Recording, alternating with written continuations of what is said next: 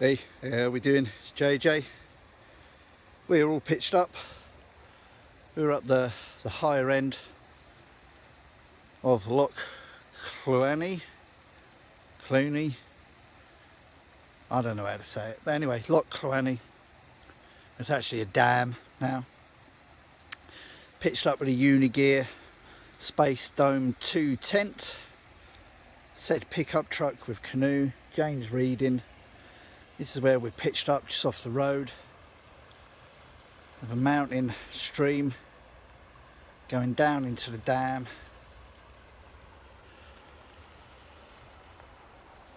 Mountains. That's a private track disappearing off to an estate.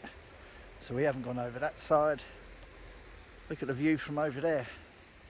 And we have just seen, about 200-300 metres away, there's a herd of red deer. A red deer running wild.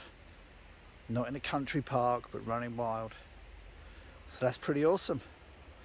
So yeah, we decided to come back from Skye, head past the Loch Cluanie.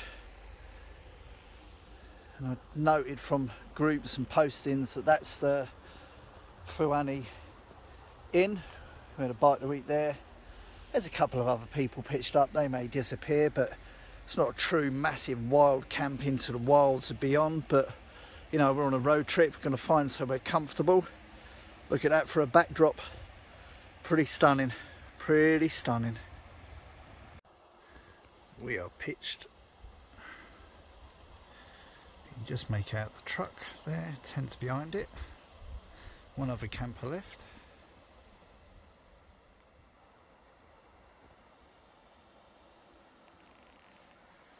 And that is part of the loch. Loch Cluanie. Although we don't know how to say it, so I might just start calling it the George Clooney Loch.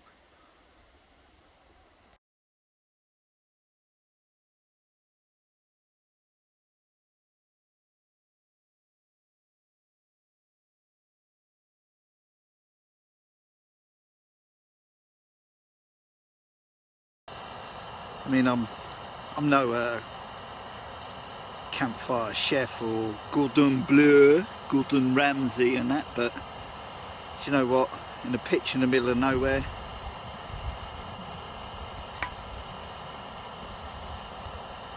gas stove billowing away, expedition food spaghetti bolognese, truck, a little bit of drizzle going on, but if that carries on we'll just go and sit in a truck. There is, just have a bit of ambiance. Not too far over that way there is a big male red stag bellowing out, and I think he's making his way over this way to the other side of the bridge where the females are. So that'd be interesting if he pops up along. But yeah, simple food, simple pleasures. Can't ask for much more than that. White wine in a plastic cup. White wine in a plastic Sea to Summit cup.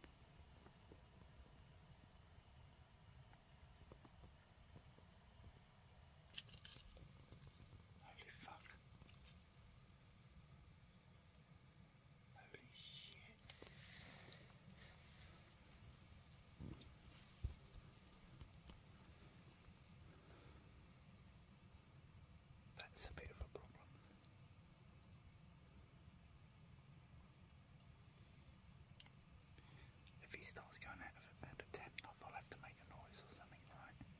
Okay. Yeah, we're in the car, yeah.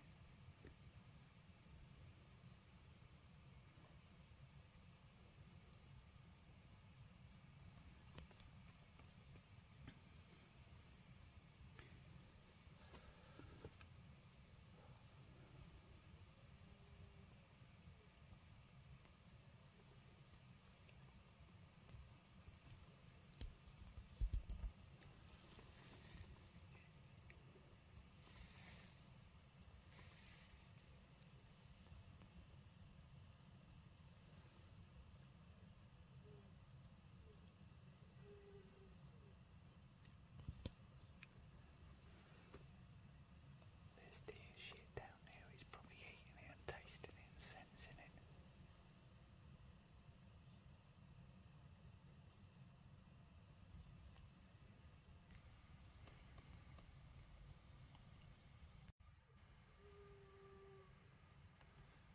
Can't stay here all night. It's crazy.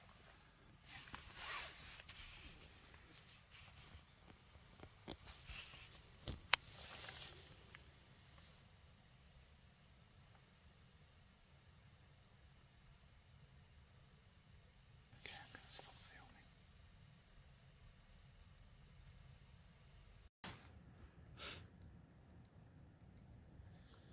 Completely unperturbed. Yeah. I'm videoing now. Yeah? Yeah. Well, we kind of, you know, he's been here quite a while, love. Oh my days. That's a great video, thank you.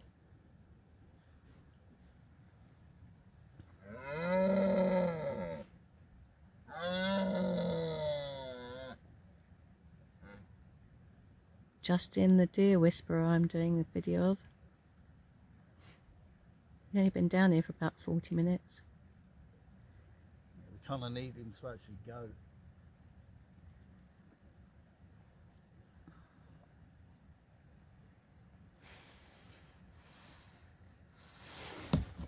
I really need a wee, and I don't need him getting hold of my scent. You're on, you big bugger. Bugger off. Come on.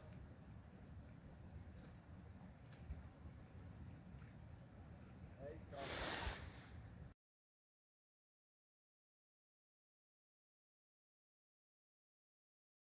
Morning, morning, morning. We survived. We survived. Now, if I've put a lot of the previous bits in, last night, oh my days, we had a male red deer, I'd probably say 5 to 6 years old, going by his teens, his antlers. He came down from up over there, and we heard him. We were sat in a truck having a beer and a plastic beaker of wine. It was drizzling. There's no point in sitting in a tent when you've got a truck behind you. So yeah, I heard him up over there, and then he spent an age coming down to just the other side, just here. And then we watched him sat up in the truck, and he come along the bridgeway. Coming on the bridgeway, and I thought, yeah, he's going to disappear over the other side.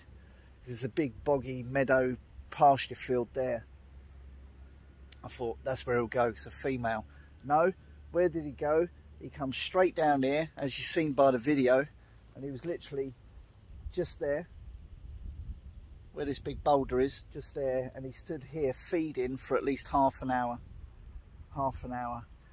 And it got darker and darker, and we sat there and we watched him, and he knew we were watching him from the truck just behind us. And eventually had to get out because he needed to get towards the tent, and actually couldn't stay in the truck all night. And we kind of shooed him off, and then we got into the tent, and I suppose we had, what, about an hour? Probably less than an hour in the tent, where we started to hear him again, and he'd obviously made himself back up the track up there, and he came back down, and he was around the tent, and he was literally right round the tent, feeding, because he's just coming in towards the rut season now. These young male stags, they constantly need to feed. When they go into the rut, they barely get any rest whatsoever. So he was just here munching and munching and munching and munching away. And then it got to the point where I needed to get up and have a pee. because you can only hold it for so long at a certain age. And I got out and he was literally at the back of the truck and I needed to have a pee. So again, we just kind of like kept a distance, shooed him off, and then he went over the other side. And then again, early hours this morning, he came back. He had a bit of a munch on the feed, but otherwise we slept reasonably okay, despite the ominous threat of a male deer in rut being around us. But what a view to wake up to. Look at that.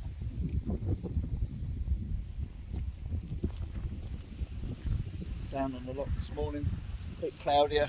We've already had a cup of tea over the... Do you know what? It's the beauty of having a truck, is that, you know what, you can pitch up somewhere not too far off the beaten track, get the tent put up just there, and then you got the truck, and you can just make a brew on the back of the truck, which is what I've just done, using the table as a windbreak. I've had a brew. We're going to clap stuff down, get something to eat.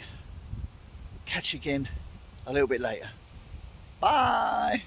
Dear, dear, dear, dear, dear.